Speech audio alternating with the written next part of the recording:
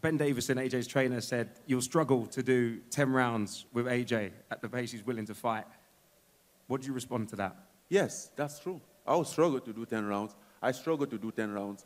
And if anybody doesn't struggle to do 10 rounds, then you are something else. You are not human. You know, I'm human. Everybody gets tired after 10 rounds, you know. So that's right, I'm struggling. And I have no problem with it because it's a learning process. I'm here to learn.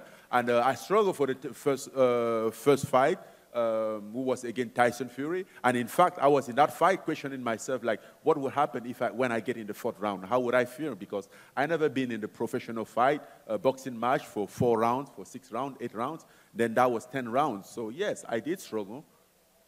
But I think he struggled as well. Maybe more. Well, he's sat in the front row here at the presser. He's smiling away. He's grinning, not giving anything away. And maybe that is a fight that we'll see in the future again. Who knows? Now, if you get the victory on Friday, will that be your greatest ever achievement in combat sports? I know you've done so much in the MMA world, but would this top it all off?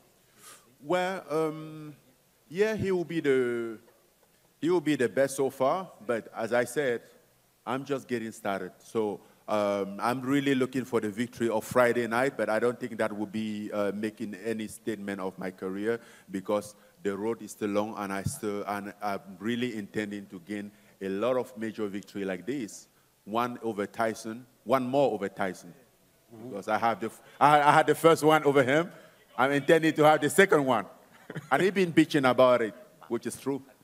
I just hope I'm not in the middle of these two. If they start going at it, let me tell you. You're going to sleep in the octagon again, and I'm going to wipe the ring with your ass again. You wipe the ring with your ass. There was the blood in the ring. It's taken in your pants. I have already tell you, your only chance is in the ring, in the boxing ring with the boxing rules. When you step off of that ring, you better stay 5 meters away before I stuck your shit. Because if I lose it, you're going to have a really bad time, my friend. So respect the fact that boxing is protecting us, and the rules of boxing is protecting us. Because without that, you are nothing in front of me. I beat you every day, twice on Sunday.